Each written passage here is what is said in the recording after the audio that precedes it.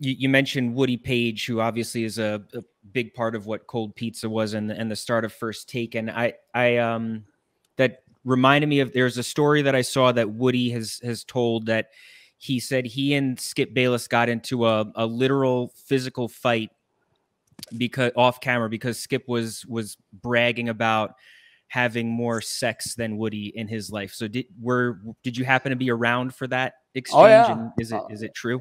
Yeah, there are parts of it that are true. The part that I had a mutual coworker that sent me a script only. It was a text version. I didn't see him telling this story. I just saw the text version of it. And there was a lot of embellishment in that, but that's the beauty of Woody. Woody is a storyteller. Woody is the guy in the room that commands an audience wherever he goes. He loves to hold court. And when he has an audience, he knows how to keep them. He's just, Woody is one of the truly most giving people I've ever known. When I say giving, I mean, he hates to see anybody suffer.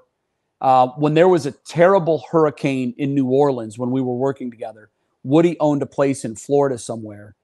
And he reached out to organizations to find out how he could open his residence in Florida to a family from New Orleans that had been displaced from the hurricane and was in great need.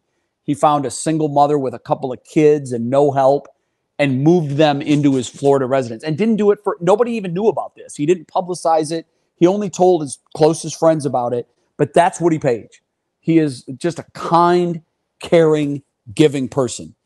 On the actual story where they came to blows, and I think it said they ended up outside the studio on the New York City streets, like, that's not exactly how it happened.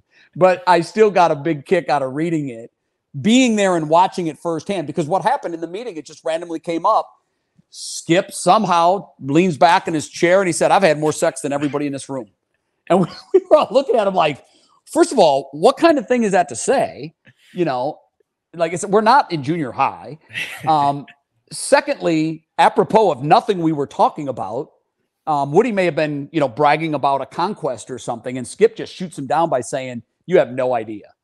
And so from that point, it comes up on the air, which stunned me. But Woody would do that.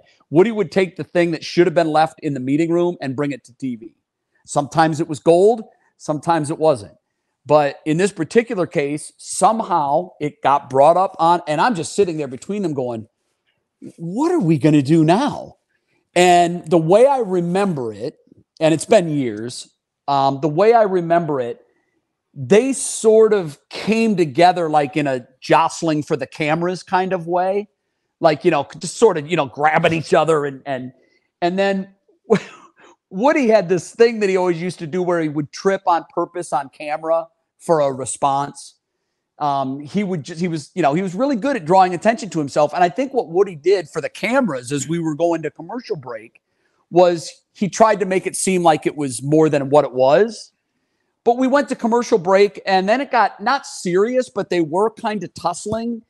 But it didn't go outside the studio, outside the green room, right, outside our Manhattan offices into the streets of New York. Like, it was nothing even close to that. But his version was pretty entertaining. Yeah, still quite the story.